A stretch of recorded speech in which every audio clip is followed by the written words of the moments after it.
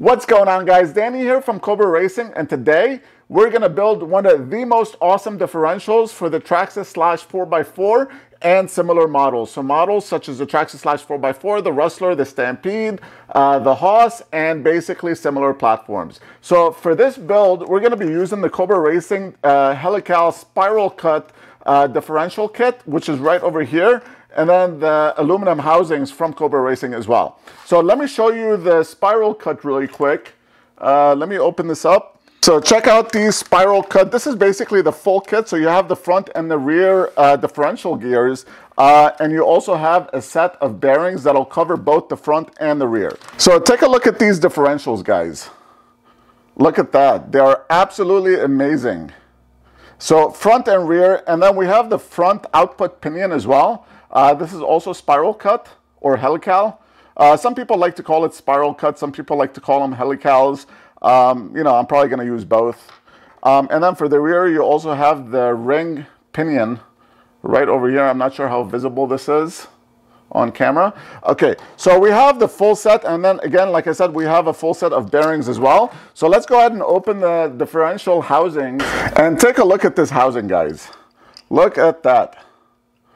This thing is absolutely gorgeous. We're going to go ahead and build that. By the way, for those that are interested, we also sell these housings complete with the differential set.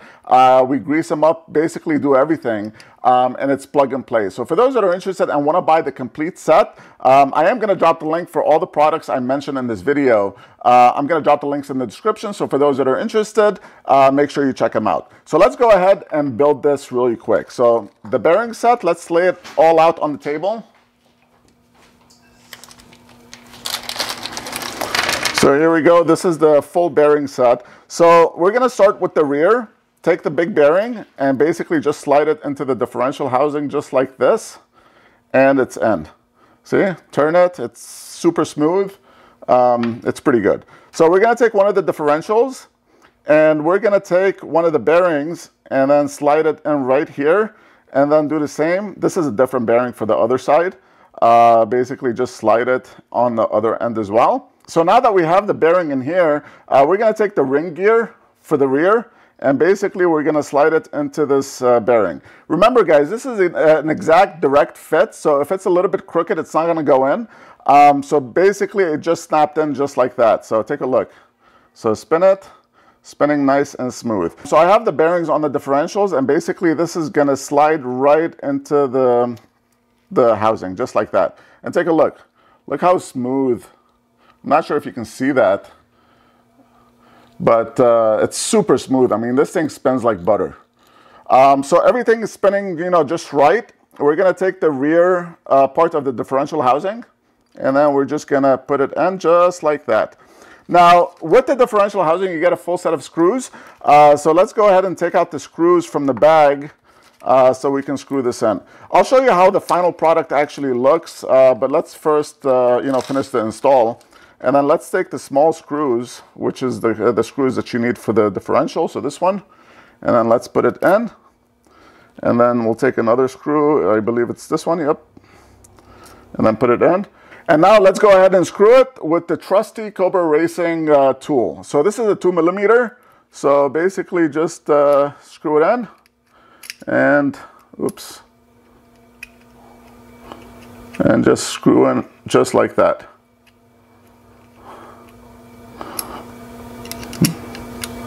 And then we're going to do the other side.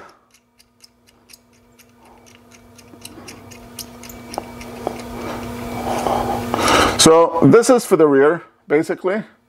This thing is absolutely phenomenal. We're going to go ahead and apply the grease in just a little bit, but let's go ahead and do the front one first. So for the front, take the front part of the differential housing, and then we're going to want to put the bearing inside first, just like that. And there you go. It's in. Just like that. Spin it. Spins nice and freely. And then we're going to take the output pinion for the front, and we're going to go ahead and slide it into the bearing. Just like that, right there. Boom. This is all in. It's nice and smooth. Take the differential, and again, go ahead and put the bearings on each end. They only go one way, so you really can't mess it up. and then take the other bearing and then put it on the other end. And then we're gonna just go ahead and slide it in, just like that. Wow, this thing smells like butter. Now, one thing I'd like to point out is this differential only goes one way, right? So if you look on the sides, it's seated perfectly, right?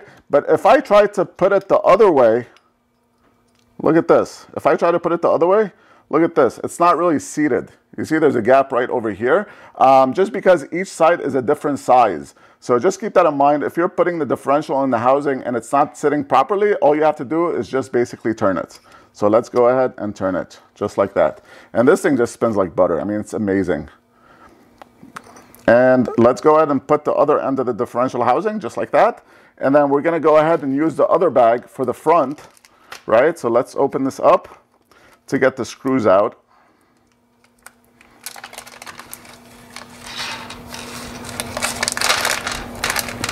And then we're gonna want the smaller screw, which is this one right here. And we're gonna put it in. So again, I'm gonna drop the links in the description for all the products I showed you, including this tool. For this tool, you actually get 4. You get the 1.5, 2.0, 2.5, and 3.0, which is basically, you know, all the tools you're gonna need if you're working on your Traxxas 110. So that's gonna cover pretty much, you know, the entire car. So let's go ahead and screw the other side in.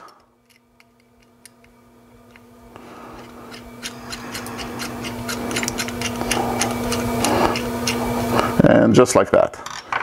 And then the last step, obviously, take that the other bearing, and this one goes in the front of the front differential. Just like that. And once you put it in, just pull the output gear out. And look at this, guys. This thing, like I said, the difference between the Helical spiral cut and the straight cut, I mean, it's just night and day. Even when you just spin it by hand, you virtually hear no gear sound. I mean, this thing just spins like butter.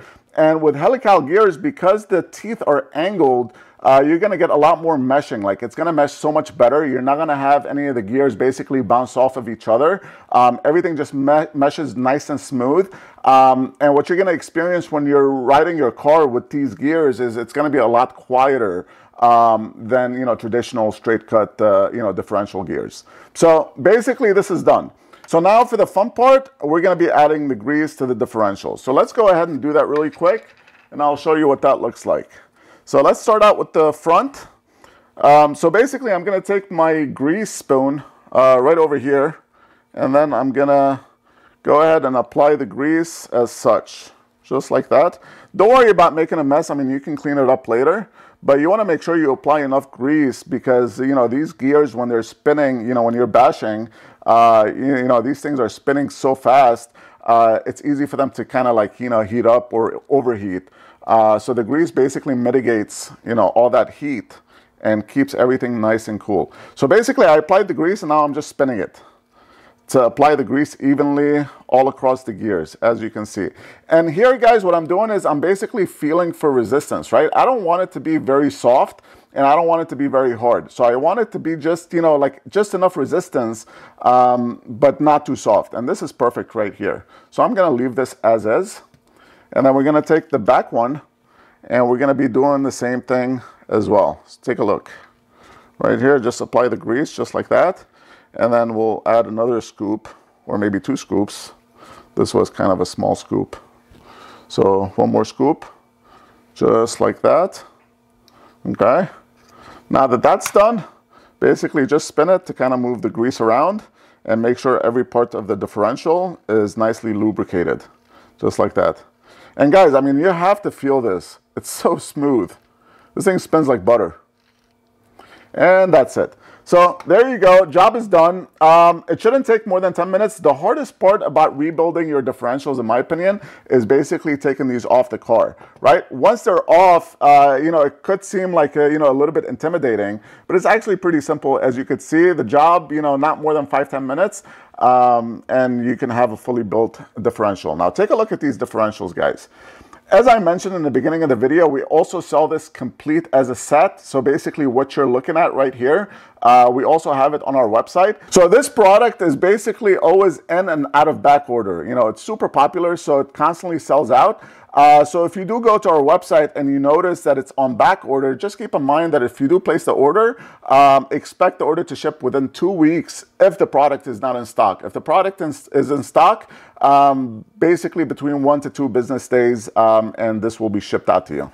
And that's it for this video. I hope you guys enjoyed it. If you have any questions or comments, make sure you let me know in the comment section below. Also, if you enjoyed this video and you want to see more content like this in the future, don't forget to hit that like button and also subscribe to the channel. I'll see you guys in the next video.